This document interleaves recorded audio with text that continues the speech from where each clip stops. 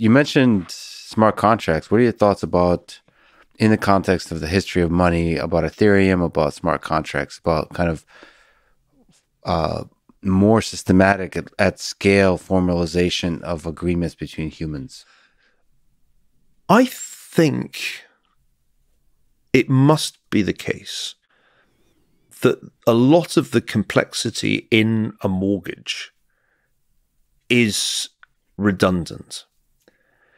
That when we are confronted with pages and pages and pages and pages of small print, we're seeing some manifestation of the late stage regulatory state. The transaction itself is quite simple. And most of the verbiage is just ass covering by regulators.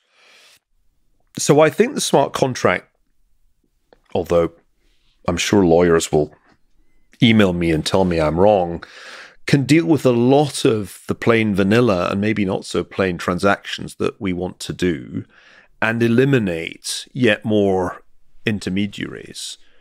That's my kind of working assumption. And given that a lot of financial transactions have the potential at least to be simplified, automated, turned into smart contracts, that's probably where the future goes.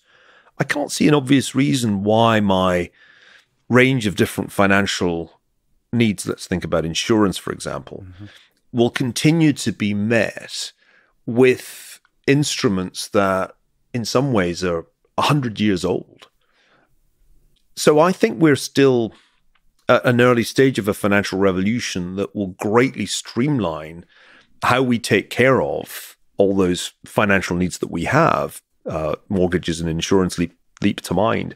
You know, most households are penalized for being financially poorly educated and confronted with oligopolistic financial services providers. So you kind of leave college already in debt.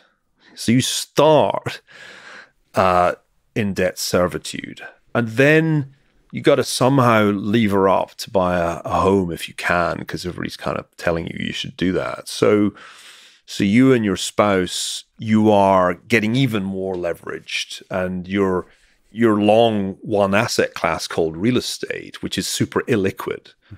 I mean, already I'm crying inside at the thought of describing so many households' financial predicament in that way. And I'm not done with them yet because, oh, by the way, there's all this insurance you have to take out. And here are the providers that are willing to insure you. And here are the premiums you're going to be paying, which are kind of presented to you. That's your car insurance, that's your home insurance. And if you're here, it's the earthquake insurance. And pretty soon you're just bleeding money in a bunch of monthly payments to the mortgage lender, to the insurer, to all the other people that lent you money. And let's look at your balance sheet. It sucks. You know, there's this great big chunk of real estate. And what else have you really got on there? And the other side is a bunch of debt, which is probably paying too high interest. The typical household in the median kind of range is at the mercy of oligopolistic financial services providers. Go down further in the social scale, and people are outside the financial system altogether. And those poor folks have to rely on banknotes and informal lending with huge punitive rates. We have to do better than this. This has to be improved upon. And I think what's exciting about our time is that technology now exists that didn't exist when I wrote The Ascent of Money to solve these problems. When I wrote The Ascent of Money, which was in 2008, you couldn't really solve the problem I've just described.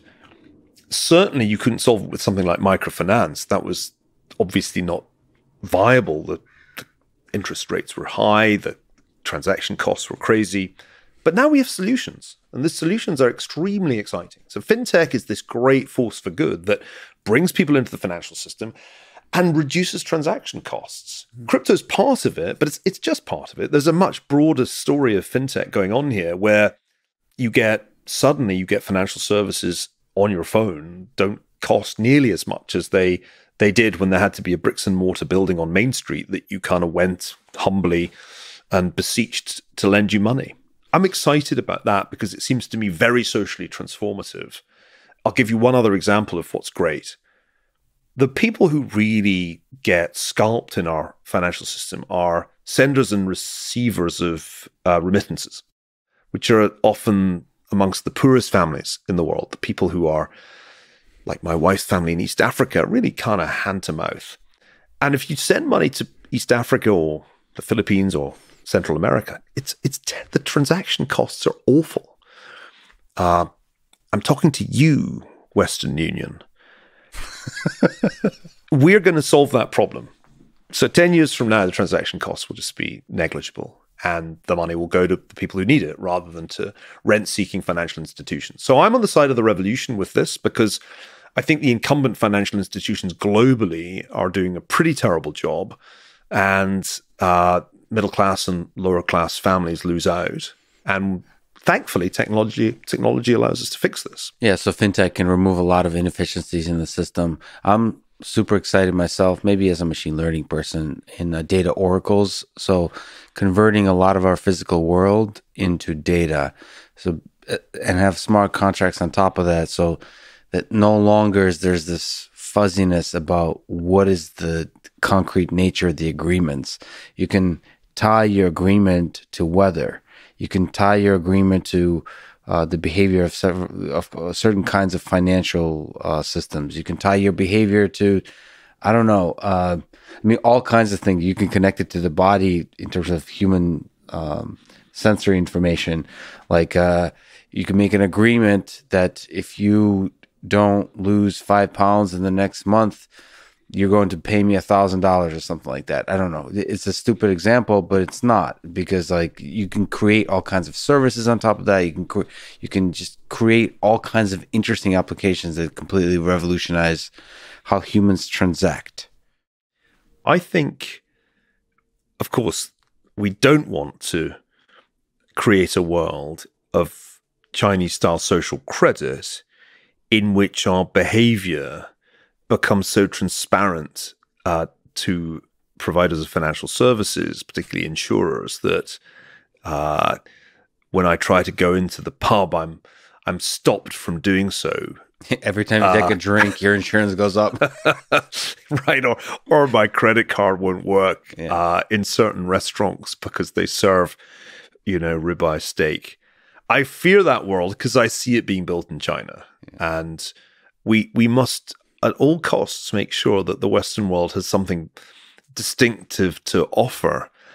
It can't just be, it's the same as in China, only the data go to 5 tech companies rather than to Xi Jinping. So I think the way we need to steer this world is in the way that our data are by default vaulted on our devices, and we choose when to release the data. Yes.